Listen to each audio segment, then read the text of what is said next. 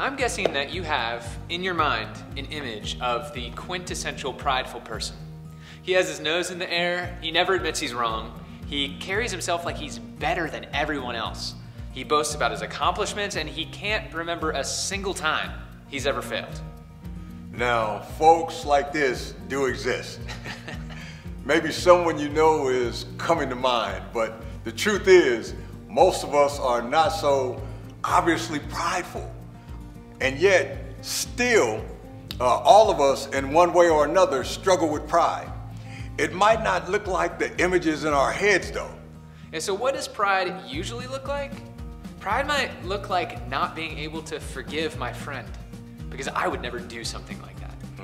Pride might look like not being able to forgive myself, even when everyone else has, because I have a higher standard than they do. Pride might look like reveling a bit too much in that reward that I got and the fact that others didn't get it.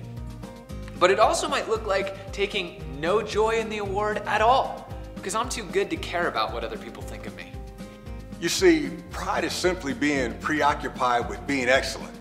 In fact, better than others.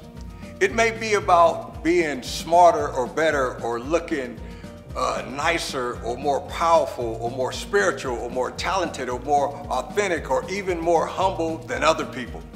And it's tricky because as soon as you think you've conquered pride, pride sneaks back in and says, wow, look at what an unusually humble person you are. Most of the time, pride is paired up with its close cousin, vainglory. The vainglorious person doesn't just want to be better than others, they want others to know they're better, to recognize their excellence. The prideful person is preoccupied with excellence. The vainglorious person is preoccupied with recognition, with getting glory from others. And vainglory is often the fuel that keeps the fire of pride burning. So when we post something on Facebook that gets a lot of likes or something on Twitter that gets retweeted a bunch of times, we may start to think that we're more clever or more beautiful than other people.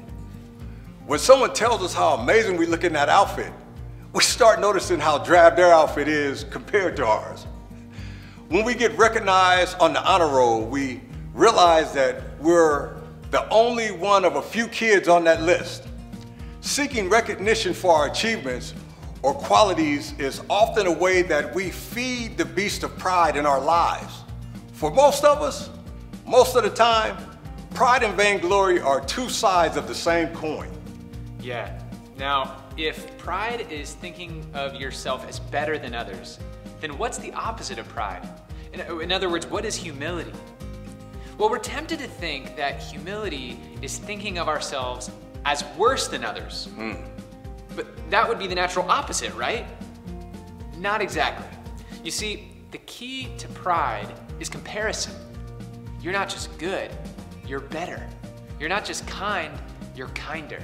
Noticing that you're good at something isn't prideful in itself. It's the desire to excel others that's prideful.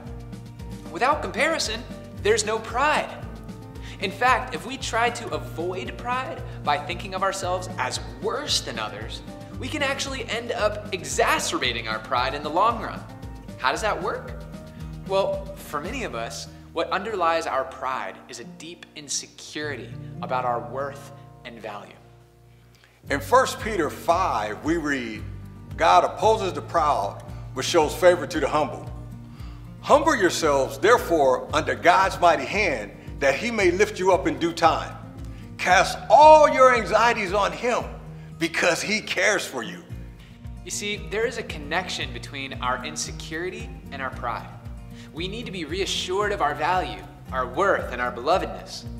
And the primary way we know to do that is by comparing ourselves with others. So even by thinking of ourselves as worse than others, we're continuing the comparison game, making ourselves feel more insecure and creating an even deeper desire to reaffirm our value. And if we're still in the comparison game, how long do you think it'll take for pride to rush in and try to save our self-worth?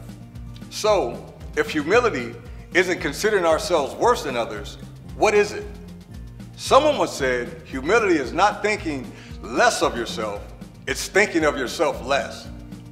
While a humble person does put others' needs and glory before their own, it's not because they think of themselves as less as worthy or less deserving or less than the other person. It's simply because they think of themselves less and they think of others more. Yeah, the humble person is aware of herself without being preoccupied with herself. She glories in excellence wherever she sees it. In herself, in others, it doesn't matter. But she does not need others to glory in her because she knows her worth and value are unassailable. She knows that the Lord cares for her. How does she know that? Because when she casts her anxieties on the Lord, she discovers that the Lord cares for her. She is the beloved of God. What could give her more worth than that? And that deep awareness gives the humble person inner confidence, a lasting sense of their own worth and dignity. And that kills pride and enables them to participate in community, regardless of status or recognition they'll achieve. In the next video, our spiritual director in residence, Betsy Slade, she's going to walk us through a practice of confession that will help us develop deep and healthy humility.